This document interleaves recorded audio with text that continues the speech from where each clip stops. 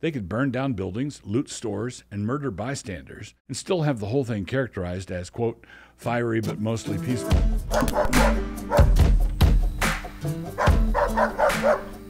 Introduction. At Boniface Option recently said something that really needs to be carved into marble, and then memorized by your children, and then embroidered on all your cushions, and then tattooed on the inside of your eyelids. This is what he said, quote, "This is the thing. They cannot stop people who are truly having fun." At Boniface Option. The picture of that huge plaque there off to the right is the message that presides over all our Sabbath dinners, and it also happens to be the silent concrete gray foundation underneath all our Sabbath dinners. In addition to that, it is the gravy that goes on the meat at our Sabbath dinners, and it is also the Tony Chichere's original Creole seasoning that goes on our Sabbath dinners when we have jambalaya, which is not infrequently. I've touched on all this before, but it is a subject we must return to periodically. We need to return to it periodically because evangelical Christians, for personality reasons, for doctrinal reasons, for donor-based reasons, and for historical reasons, struggle when it comes to cultivating the ethos of the happy warrior. We can be provoked to the point where we are compelled to fight, but we have somehow come to believe that putting on a long face is in some way part of the uniform. This tendency of ours is then exploited by the managerial layers of Big Eva, who are largely functional pacifists, as they work us through their 4 stages of accommodation. 1. There is no need to fight. 2. There may come a time when there is a need to fight. 3. The situation is serious, but it is too soon to fight. And 4. It is too late to fight. Quote, "We must come to grips with the fact that we are now living in a post-Christian era. You do know that nostalgia is idolatry, right?" If it comes right down to it, even despite such leaders, we can be prevailed upon to oppose the latest preposterous nincompoopery in excelsis, but our speech over that outrage invariably begins with something like, "Fathers and brothers in Israel, it is with grief in my heart that I rise to address this once august assembly." And our speech does not begin with, "Listen, Skippy." I do want immediately to acknowledge that the Skippy approach really would almost certainly be disrespectful, cheeky, and irreverent, Acts 23:5. And my only point in bringing it up is to say that, while it does fall short of the higher path, it is closer to that path than the pious funereal admonition was. This can be said for the same reason that prostitutes are closer to the kingdom than seminary professors. Saul Alinsky and Common Grace. Because he was a commie, we should of course be wary of taking tactical advice from Saul Alinsky. But because he was an intelligent commie living in a world of common grace, he also got a number of things right. He was a shrewd observer of the human condition. For further development of this theme, you can check out this book. In the meantime, one of the things he got right was his 6th rule. Quote, "A good tactic is one your people enjoy." Close quote. For a premier exhibit of the potency of this rule, look no further than the good time being had by our very best friends, the Canadian truckers. They are having one heck of a good time, and the people they are protesting are tangled and upset knot of fussing, finger-wagging, blame-shifting, recriminations, denunciations, censures, cancellations, fines, and threats of prison time. And the more they fulminate, it just gets worser and worser. Not only so, but while the truckers are obeying Rule 6 to the hilt, at the very same time they are fulfilling Alinsky's Rules 2, 3, and 5. These are, respectively, quote, "Never go outside the expertise of your people," close quote, quote, "Whenever possible, go outside the expertise of the enemy," close quote, and, quote, "Ridicule is man's most potent weapon," close quote. One thing that these Canadian truckers are good at, and please follow me closely here, is driving Canadian trucks, and then parking them in Ottawa. And not only do the Canadian truckers know their trucks, it is equally obvious that the ruling elites who have been confronted with this uprising quite obviously do not know the first thing about trucks. For evidence of that, take a look at the much derided tweet below from Harvard professor and CNN analyst Juliette Kayyem. First, we slash the tires, check. Then we empty the gas tanks, check. Then we remove the drivers from the scene, check. And then, and not until then, we move the trucks. By magic. Parliament will pass an edifying and uplifting law, and off the trucks will float.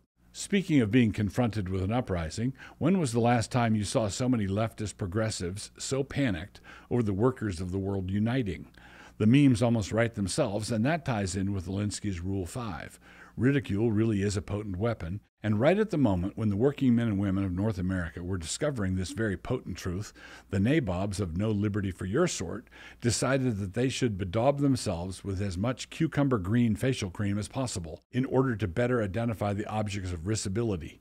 Did you see that clip of Justin Trudeau solemnly intoning that the Freedom Convoy truckers were, and I hope you're sitting down, quote-unquote, breaking the law? They were, quote-unquote, disrupting businesses also, which everyone knows is the government's job. It was sort of magnificent seeing cluelessness rise to such heights. After 2 years of mandates, and restrictions, and masks, and lockdowns, and supply chain disruptions, and various other devices for crushing the little man, the Prime Minister channels his very best library lady voice and tells the truckers that, quote-unquote, this has to stop. Yeah, it really does. Why do you think they are there? The new rules. But as this situation continues to unfold, we should expect the charge of inconsistency and hypocrisy to be leveled. It has already been leveled and may soon be promoted to a talking point. Let's anticipate that, shall we? Why were conservatives so upset when BLM protesters blocked traffic, and we are all about it when Canadian truckers also block traffic? I thought you conservatives were against double standards, In the old days, back when I was about a callow youth, the different political factions took the field against one another in order to play a vigorous game of football. When it came to penalties, offsides was offsides for both teams. Unsportsmanlike conduct was the same for both, and the refs were not manifestly corrupt. Cheating occurred, but when it occurred, it followed the pattern of cheating in all stable societies. It was done surreptitiously. The cheaters would hide what they were doing. But over time, the game morphed, and for a time, it became a strange amalgam indeed.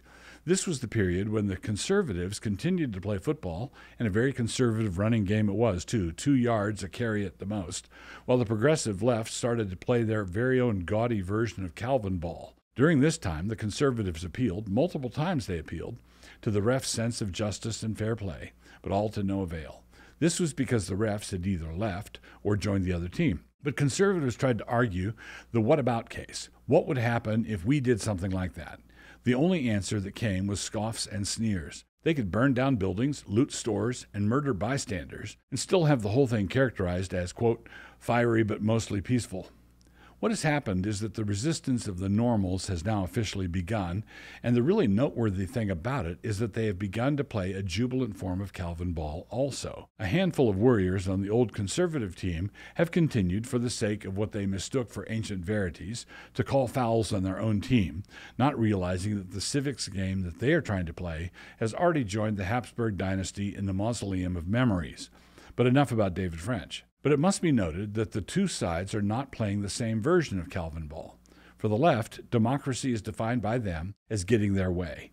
In pursuit of that goal, they will do whatever it takes. They have no God but their lust for power, and that is why they wanted to defund the police. They wanted to do that as a way station toward their goal of becoming the police. In short, their version of Calvin ball is going to be as violent as necessary. Anything goes. The Canadian truckers and the successive waves of uncooperative normals coming up behind them, please see here and here, are willing to disobey traffic laws in defense of the genuine ancient verities that are being challenged by their government, their basic rights, in other words. But they are nevertheless not willing to loot stores or burn down buildings or shoot cops. This is why the protesters in Ottawa are doing things like cleaning the bathrooms of businesses that have stayed open. They are parking their trucks where Trudeau doesn't want them to, but they are still respecting the Ten Commandments. So both sides are now playing Calvin ball, but, consistently with that game, we now see two completely different versions of that game. The progressives, being antinomian in spirit as they are, have rejected all forms of authority and with it any kind of rules. Unfortunately, it has landed them in a place where they have also forgotten Alinsky's rules, to wit, 2, 3, 5, and 6. They are therefore miserable and unhappy, and losing. They are therefore both losing and losing it. The conservatives would be more than happy to go back to playing football. If the progressive left doesn't like it that the conservatives have discovered how to play effective Calvin ball, all they need to do is go back to the old rules. But here is their sorrow. They can't. They don't know how. They've lost their way. The old rules will have to be reimposed by the conservatives, but only after we win this round of Calvin ball.